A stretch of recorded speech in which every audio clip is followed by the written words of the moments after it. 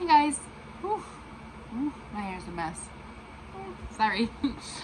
So I am here today to do a review on Tarot Skills for the 21st Century, Mundane and Magical Divination by Josephine McCarthy.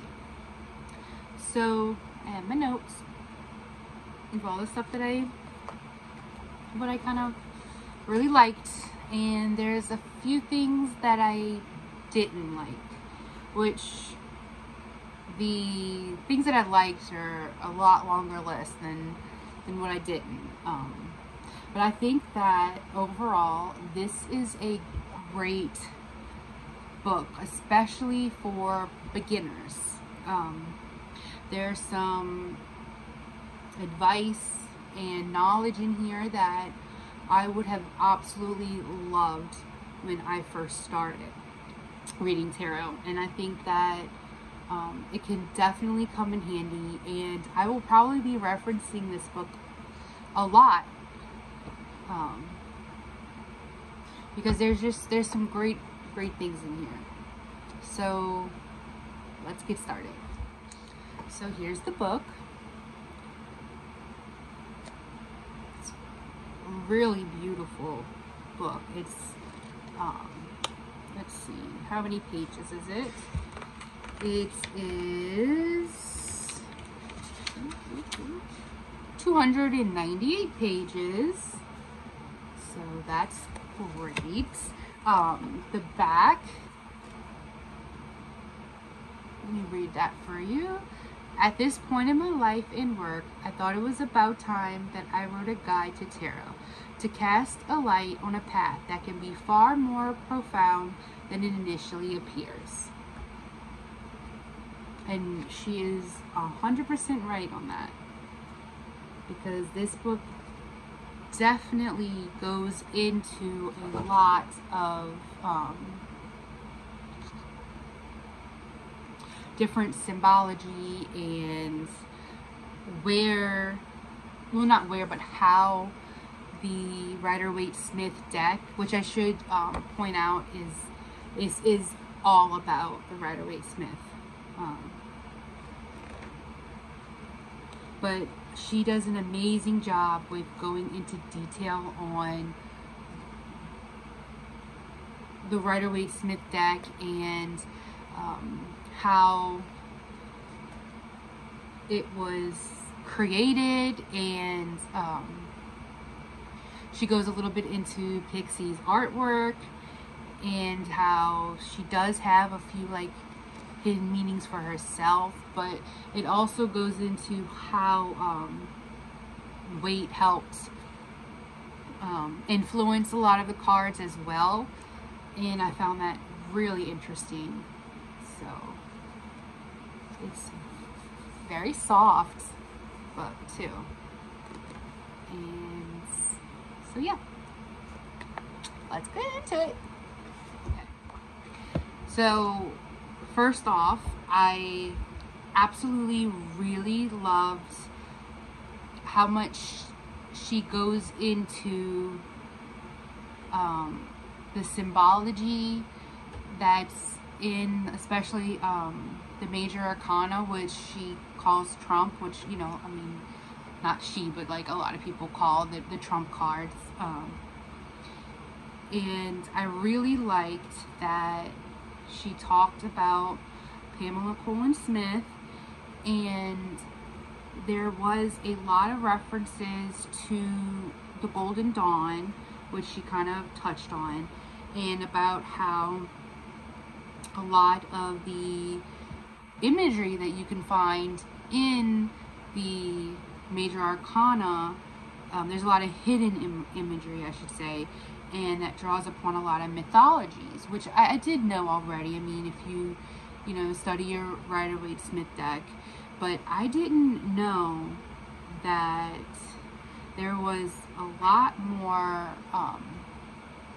religion, which, I mean, I knew that there was some religion in the deck, but she really goes into that symbology, and I found that really interesting.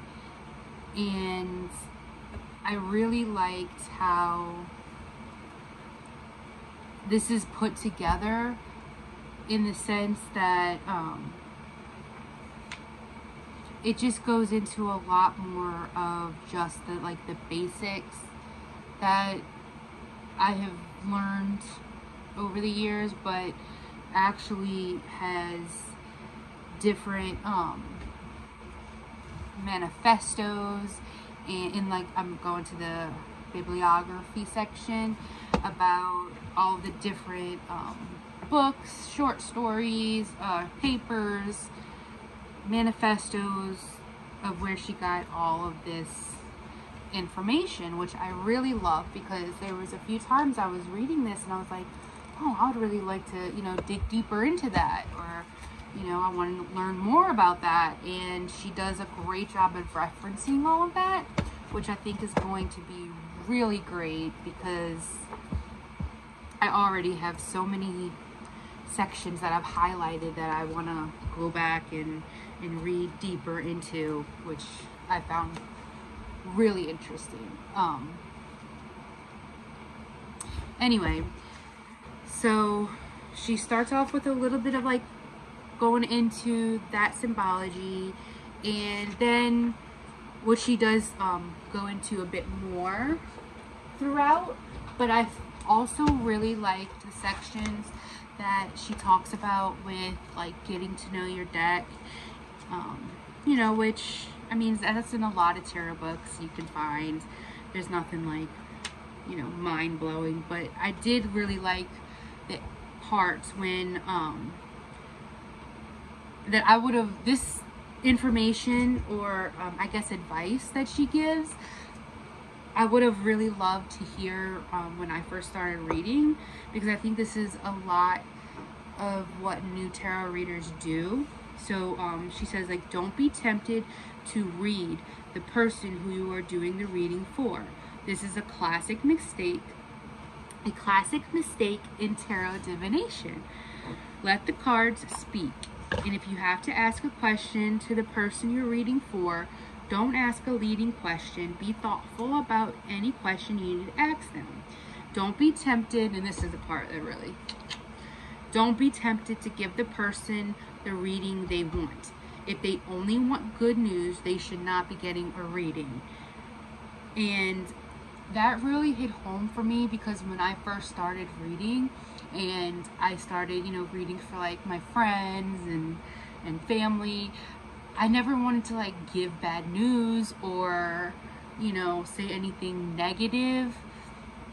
And so I feel like you get stuck in this, trying to either sugarcoat or not give a genuine reading because you're too worried about hurting their feelings. And that's something that you're projecting onto the cards.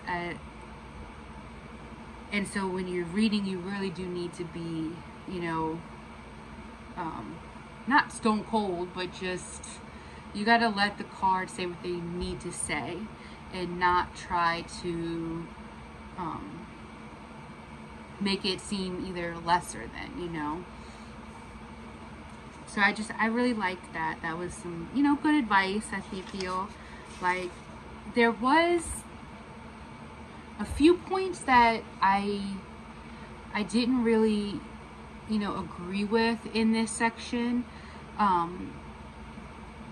There was a part where she says, when you're reading for a person, to, shuffle the cards and don't let the person talk, or, really focus on the shuffling, and have them be quiet, block them out, so you can, focus, which, I mean, to each their own, of course, but I personally love to talk to the person I'm reading to. It helps me get their energy, understand their question, or what they're really wanting to understand. That's one of my absolute favorite parts of reading, is the beginning, the shuffling, talking to them, getting to know them. So, to each their own, of course. But there was one thing in this section that I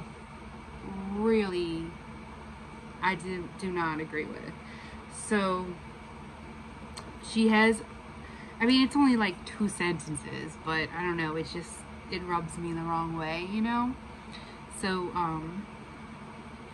she says, sometimes it's not a good idea for you to do a reading, such as if you're getting sick or if a woman is on her period. And, I mean, I call absolute bullshit on that. For, you know, tarot skills for the 21st century, that is a little, you know,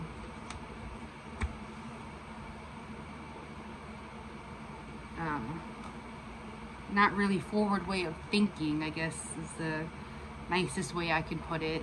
But I really don't agree with that at all, because if you're on your period, that's a wonderful time. And I'm sorry for any males watching this, you know, I don't want to make you feel icky or anything, but you know, it is a part of science, and you know, it's just, that is a wonderful time to read, especially like for yourself, because you know, you're tapping into that divine feminine, you know, that's, I feel like you're the most powerful at that time, you know. It's just,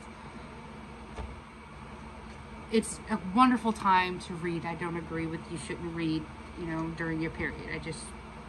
I don't think so. And that was the only real part in the books that I didn't like. But that was mostly just, you know, her thoughts. It wasn't really about the other stuff that's in the book, because this is a great reference, especially when it goes into the symbology,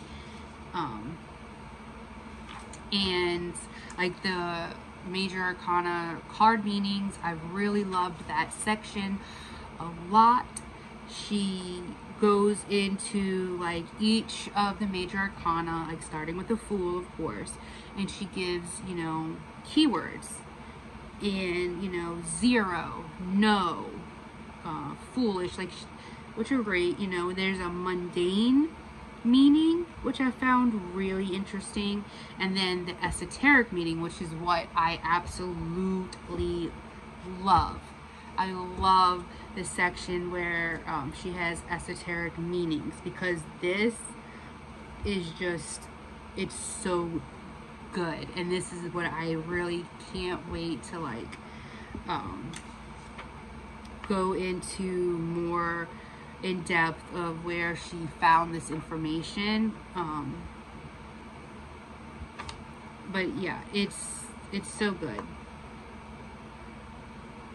Like, let me read you about the Fool.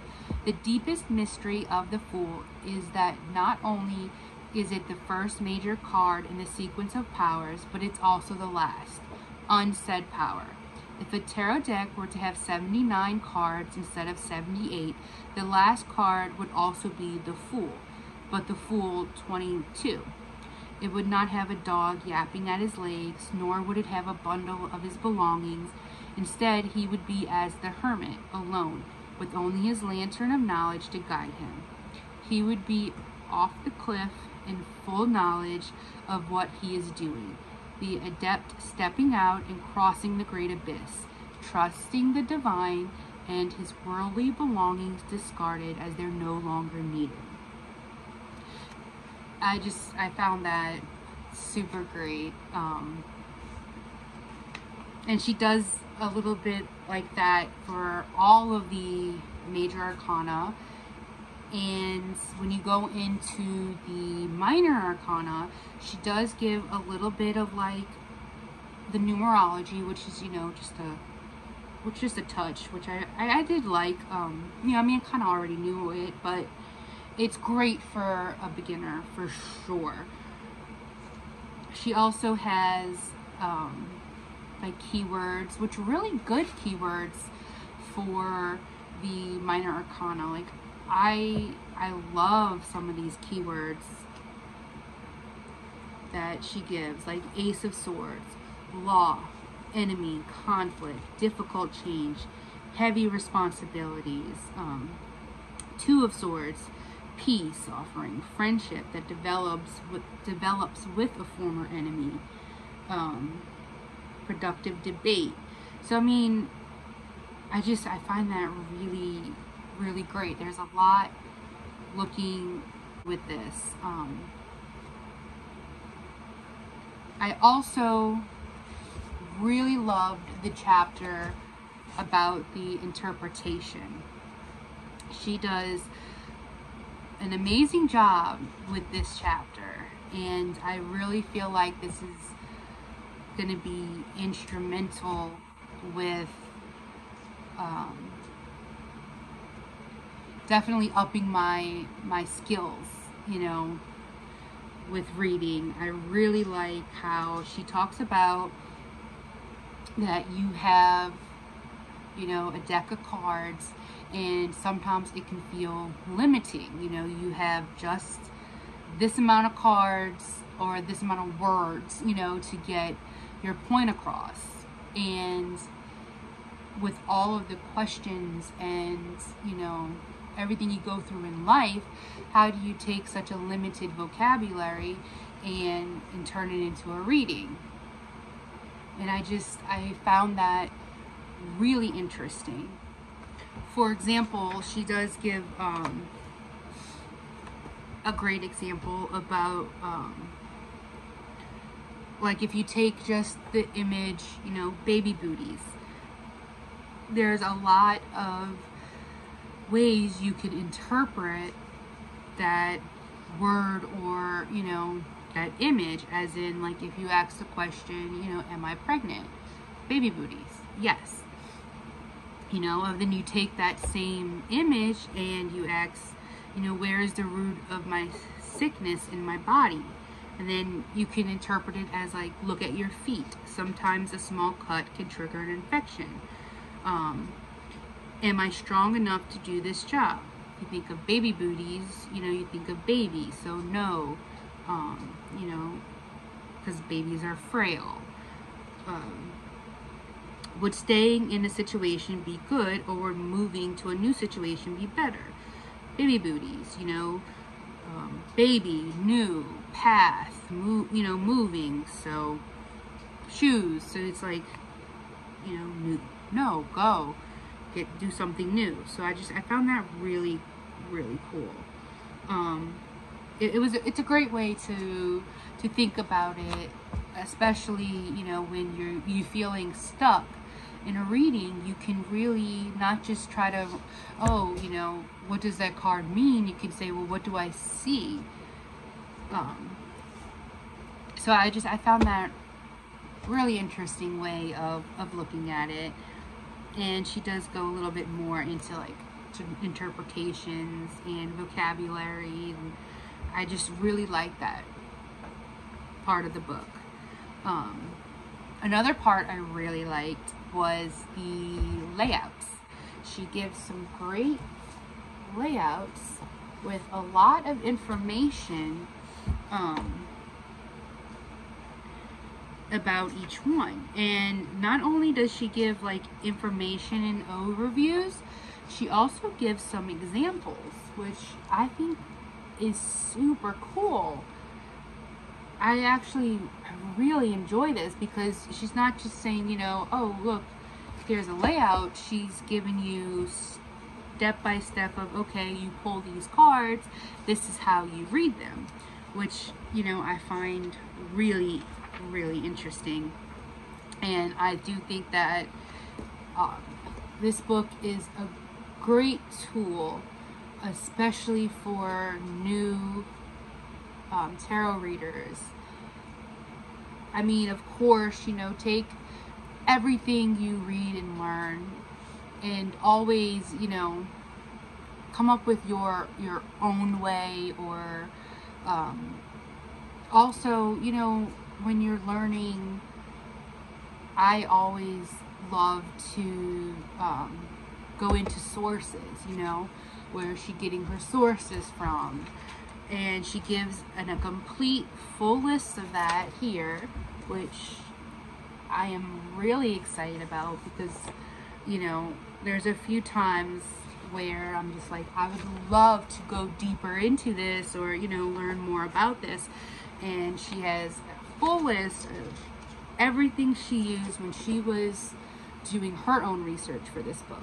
So I really love that. Okay guys, well, I really hoped my small review is helpful. I didn't want to really go too in depth, just because, you know, you should get the book. It's really good. I do really like it. I do think it is more geared to newer tarot readers, but I also think that more experienced readers will also get a lot of value in this book, especially if you want to go deeper into Rider-Waite-Smith's symbology and deeper into how the deck was created and what the inspirations were for it. So I do found that I found that very interesting. So let me know if you have this book and what you thought about it. So bye guys.